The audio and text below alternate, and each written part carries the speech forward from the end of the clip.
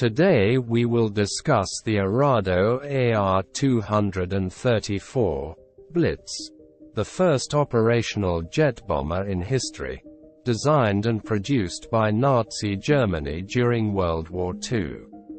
This revolutionary aircraft was the world's first operational jet bomber. Both as a bomber and as a scout, it was almost impossible for Allied fighters to intercept, but it entered the scene too late to change the course of the conflict. It showed excellent flying characteristics, but because of the delay in engine delivery, production that was to begin in 1943 began in September 1944. In order to save weight and maximize internal fuel, the Arado A-r 234 took an unusual approach. The aircraft took off using a tricycle-style jettisonable undercarriage and landed on 3 retractable skids, one under the center section of the fuselage and one under each engine nacelle. The plane was powered by 2 Junkers Jumo 004B1 engines of 8.8 kilonewtons thrust each, capable of reaching a maximum speed of 742 km per hour at an altitude of 6,000 meters. The plane had a range of 1,630 kilometers. It could carry a warload of 2,000 kilograms. The cargo could consist of bombs, missiles, or rockets. The plane was a very effective aircraft and became one of the most feared bombers by the Allied forces. The plane had a high speed and was difficult to shoot down.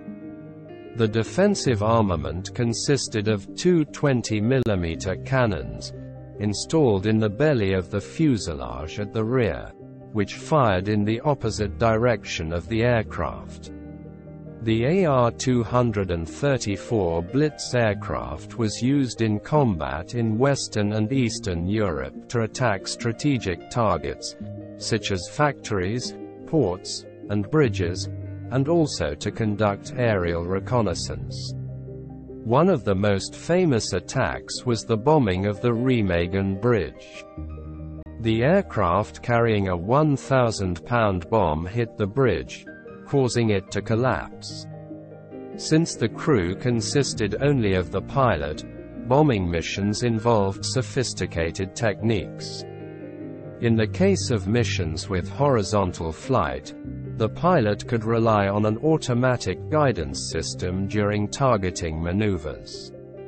For dive bombing missions, on the other hand, the pilot made use of the periscope mounted on the roof of the cabin to do the targeting.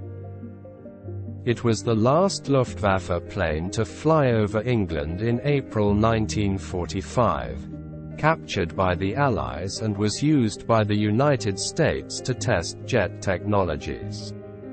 The Arado A-r 234 Blitz was an effective weapon for Nazi Germany.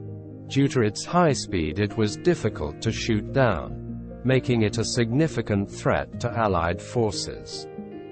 By the end of the conflict, it appears that a total of 224 aircraft had been delivered to the Luftwaffe, in the various versions, but that only 38 had actually been operational due to the scarcity of available fuel.